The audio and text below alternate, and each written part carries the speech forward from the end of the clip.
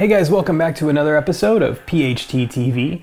Over the last couple of weeks, we have talked about the RP8000s, the RP6000s, and I have something special for you this week. We have received a massive number of requests, not only this season, but all of last season, to break these guys out of the box, and finally here they are. Today we're going to dive into the king of the line, the RF-7s. Now, this will not just be a one-episode event. The plan is to not only compare these to the RP8000s, but also compare them to the previous generation RF-7IIs. We'd also like to have Trey back to discuss some of the history of the RF-7s, as well as the entire reference and reference Premier line. After that, maybe we'll even throw the Forte 4s against the RF-7s. That's a comparison I've been dying to hear myself. Throw a comment down below, let us know which of these you'd like to see, or which one you're most excited about. From here, we plan to put all of these guys to the test and see what they can do. That said, if you have not already, please click that like and subscribe button below and click the little bell next to it to enable notifications. Not only is this going to let you know as soon as new videos release, but it will also be the first step to put you in the running for many of our giveaways and our contests that we have here on PHT TV. Speaking of which, if you haven't seen the 5s unboxing video, make sure you check it out. We'll actually be giving away a pair of the 5s, and that episode will tell you exactly how to enter the contests. That's enough about other episodes though. Let's go ahead and crack these guys out of the box and see what's inside. As always, I'll mention this in every video. I always cut sideways so not to potentially damage any internal contents. The first thing that you see is going to be the RF-7III and RC64III owner's manual. Side note, leave a comment below if you'd like to see that RC64III unboxed, and maybe we'll unbox the 504C as well and compare them side by side. I don't think I've done a comparison of the center channels yet. I think that'd be pretty cool. Now, underneath our owner's manual, next we're gonna have our box here. What this is this is the plinth for the unit. Now, similar to the Heritage line, these are actually packed upside down. So if you pull this back, you can actually see the screw holes where the plinth is gonna go. So, rather than try and flip this thing over multiple times, what I'm gonna do is I'm actually gonna pull the plinth now and put it on while it's in the box. That way when I flip it over, we are all good to go. Now, in addition to the screws to mount it on there, you also have spike feet that are included in there, as well as rubber bumpers. We are on a wood floor, so I'm not gonna use these spike feet. I'm gonna use the rubber bumpers instead. And finally, I am going to pull out this next box, which is going to be the grill. We'll actually set this off to the side for now. And finally, the big moment. Let's go ahead and get these guys out of the box.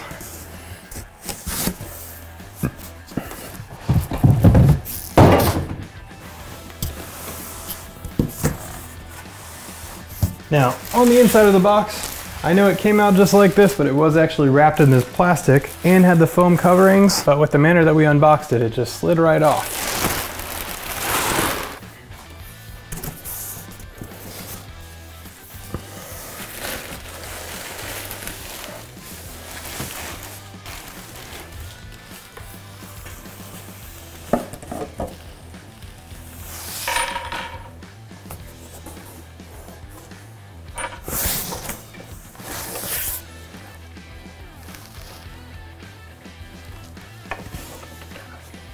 All right, so here we have the RF-7III. This is the black ash finish, but please keep in mind that they are also available in walnut and cherry. Like the others, the veneer is notable on these. They use a furniture grade veneer, making it really easy to fit in with everything else in your household. Now, as we mentioned in the previous weeks, one of the biggest considerations when purchasing the floor standing speakers and comparing them with each other tends to be the size. As such, it's notable that these are in fact not small. Every component is taken to the next level in the RF-7s, and as such the cabinet is bigger as well. So these are 49 inches tall by 13.87 inches wide by 17.87 inches deep. If you were to drop down to the RP8000s, those are 43 inches tall by 10.9 inches wide by 17.5 inches deep. As far as appearance goes, these came to life in 2017, which is before the 6000s, it's before the 8000s, which came to life in 2018. As such, they blend the aesthetics of the earlier and the later generation reference Premier line. They do have the removable magnetic grills, making it really easy to take on and off. As far as drive components go on the RF-7s, they feature a 10-inch spun copper cerametallic woofer and a 1 3/4 inch compression driver. The port design is actually different as well. It features a dual-chambered bass reflex as opposed to the single Tractrix port on the 6000s and the 8000s. Now, most of this you're actually going to be able to find on the spec sheet, so I'm not going to dive into every single little detail, but like I've said in the previous videos, we actually want to dive a bit deeper on each component in this season. Like the others, I'm actually going to pull them apart to show you how to replace components should it ever be needed, but also to show you the insides of these units. So, nothing left to do except for let's pull these guys apart and show you what's inside. So similar to the RP8000Fs and the RP6000Fs, you do not see any screws when you're looking at the compression driver. Also similar though, all you have to do is pull off this piece here and it'll reveal the screws underneath. Now, it does use a T20 star bit.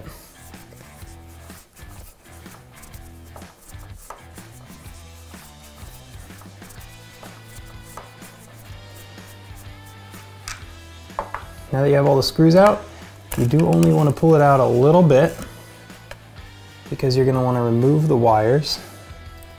So what you do is you take your fingers and you pinch in here, and you can pull that out.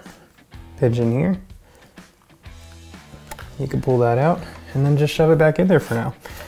And that is how you remove the compression driver on the RF-7s. I'm going to set this off to the side for now. Let's lower the camera and we will remove the woofer. Similar to the compression driver, it is going to use a T20 hex head. Now as soon as you start to pull out this last screw, you'll start to see the driver wanting to come out. So I'm going to hold it with one hand and unscrew with the other. And as I've said in past videos, typically if you are going to remove these driver components, you want to lay it on its back. But with it upright, I can more easily show you guys how to work the unit here. Pinch and pull.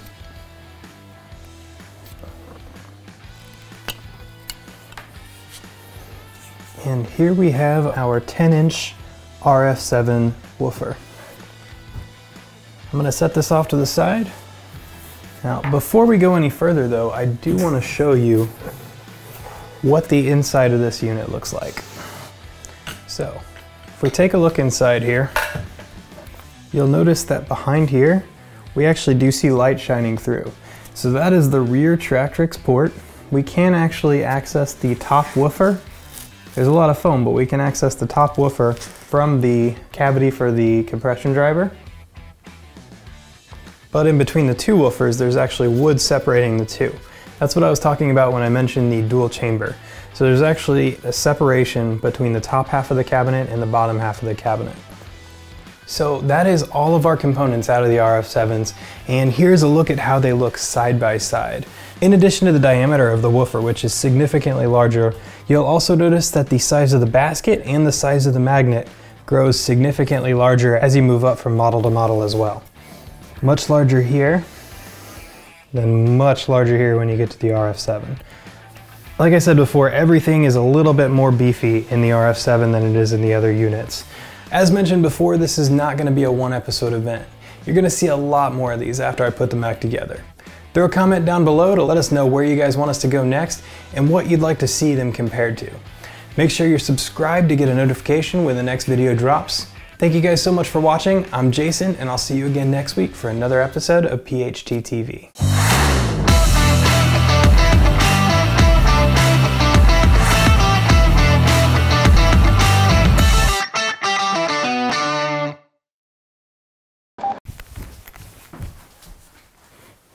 Hey guys!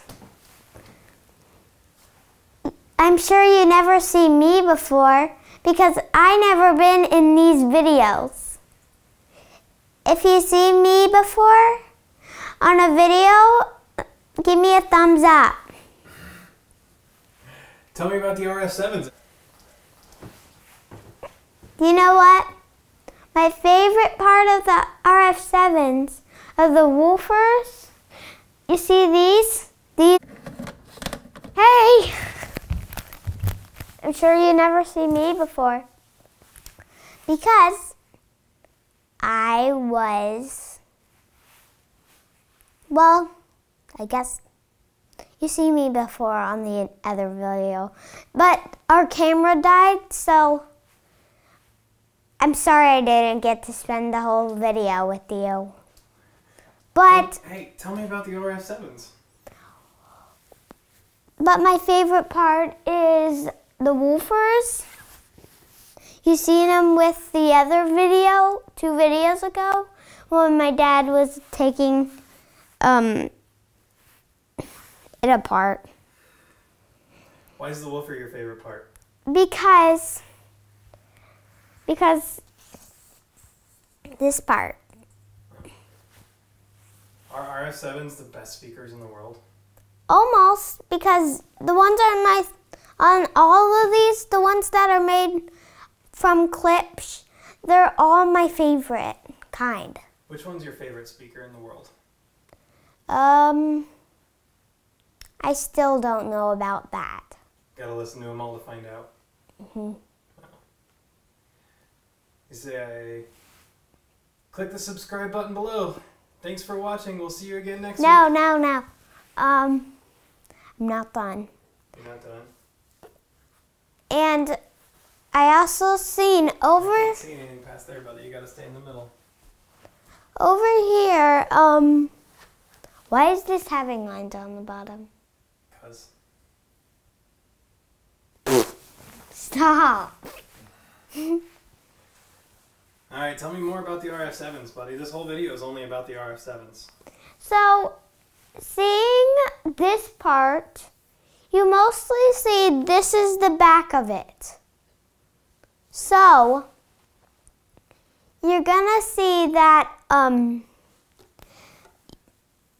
there's a hole right here and right here. And this is the front of the RF-7s. This is the back of the RF-7s. So, if you want to learn more of the RF-7s, you can subscribe down below, and if you want to watch videos, come again soon. Bye. See you next week. Bye. See you next week on PHT TV. See you next week on PHT TV. Bye.